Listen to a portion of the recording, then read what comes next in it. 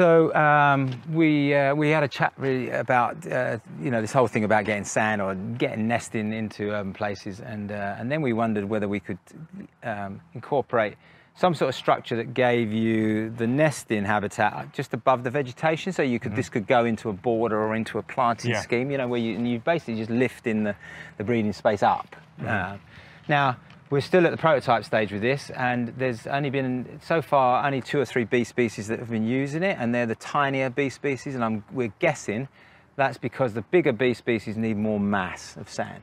You know what I mean? This is probably not enough mass of sand, so it's probably only going to work with the smaller species, but we don't know quite. That's the joy of trying this stuff. Is that because of the depth of burrow they need to create? Yeah, or? I mean, they create, I mean, there's many meters of burrow they create. Oh, wow. Yeah, many meters. And often they have a central burrow, and then the chambers come off the side of that. Oh, wow. So I'm guessing that's nowhere near enough mass of sand for some of the bigger species. Which, interesting. You know, that's the reason you trial this stuff. Yeah, exactly. But it's an important thing to consider because, again, you know, I don't have a particularly big knowledge of bees, so it's interesting to find out that they actually need that much space. Because you think bee, tiny, it needs a little bit of sand, you know. Yeah. It can burrow, you know, a few inches in or something, and that's enough. But actually, yeah, as you point out, they need a hell of a lot more than that. Yeah. Also, the other thing is, I think they're very, very.